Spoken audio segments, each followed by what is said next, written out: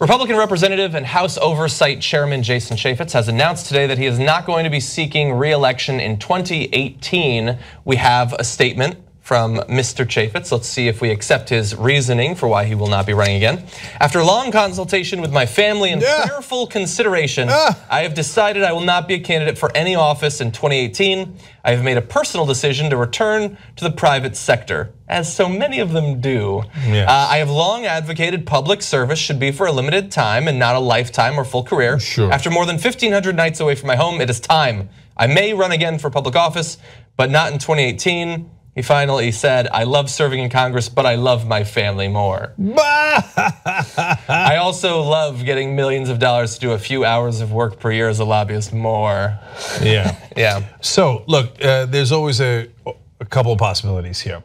One, of course, the mainstream media takes it at face value, like, oh, he wants to spend more time with his family. No, he doesn't, dude. Nobody actually believes that. Yeah. And we've looked into his family. They're not that interesting, okay? So number two possibility is a girl. Number three possibility is a boy. Okay. Number four possibility is money. Yeah. Here I'm ruling money. Okay, but we don't know for sure.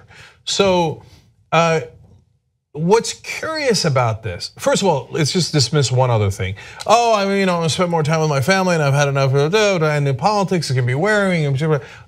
All that is true, but these guys love it. This guy seeks the spotlight at every opportunity. You might get tired of it, not Chaffetz, no way. In fact, he then destroys that by coming out and saying, oh, might I run for governor in 2020 of Utah?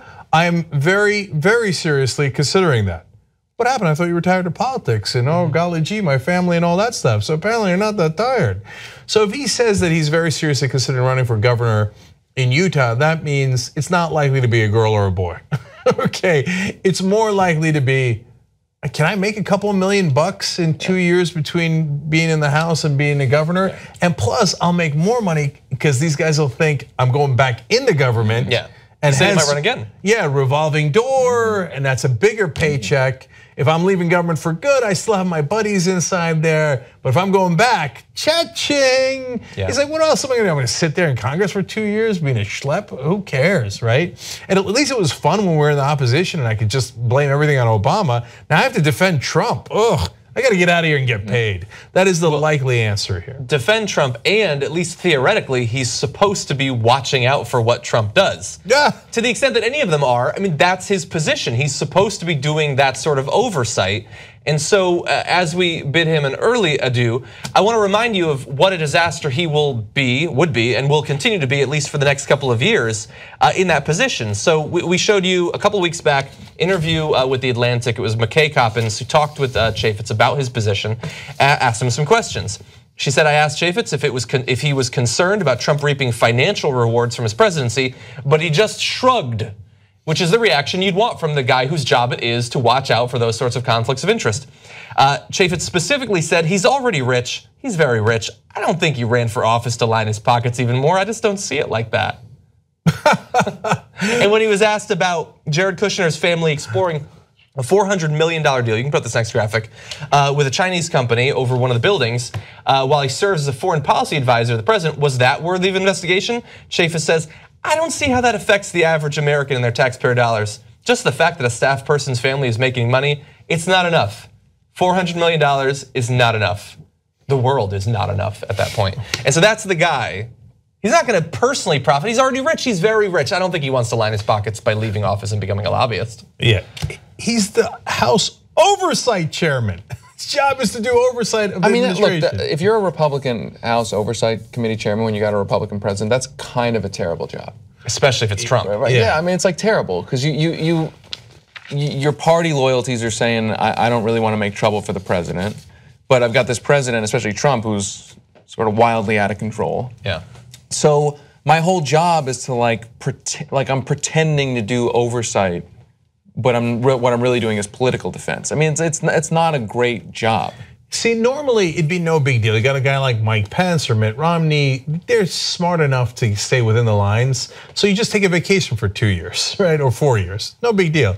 But a guy like Trump, he doesn't know where the lines are. So if you take a vacation like you normally would if you're a Republican oversight chairman and when a Republican is the president, then you could get caught. Right, so every day you're waking up. Damn it, he actually did something impeachable or something horrific, and I didn't do anything, now I'm in trouble. Every day you're waking up in that job and you're like, you look at a Trump headline, you're like, oh, how am I going to explain this and not sound ridiculous and pretend I'm doing my oversight job but actually protect Trump? I mean, that's got to not be a pleasant gig. No. So which leads me to the final question, which is why now? That's the part that I found to be curious, because we're really early into this 2-year term. Remember, members of the House are 2-year terms, so he could have announced this 18 months in. Maybe if you want to be really helpful to the Republican Party, a year ahead of time so they could find a better candidate. But to do it within 2 months of this term, that's curious. So that's the only part that makes me go, I don't know if it's just to go grab the couple $1 million before he runs for governor. Maybe he knows something we don't know, and this is him pulling the shoe, going, hey man, I'm out of here, man. I didn't do any of it. I didn't. If he says from going forward, now that I'm leaving Congress, I'm not sure if I'm the right guy for oversight. Maybe Paul Ryan, to help the party, should find someone who's going to stay around. Then you know he definitely knows something we don't know, and he's trying to get the hell out of Dodge before that thing blows up on Trump and the Republican Party. So that part we don't know yet, but we'll see. It depends on his further actions. Podcast The Young Turks anytime you want. tytnetwork.com/join. I think it's weird. No, it's not weird. In fact, you'll think, I'm like a smart person. Do it now. tytnetwork.com/join.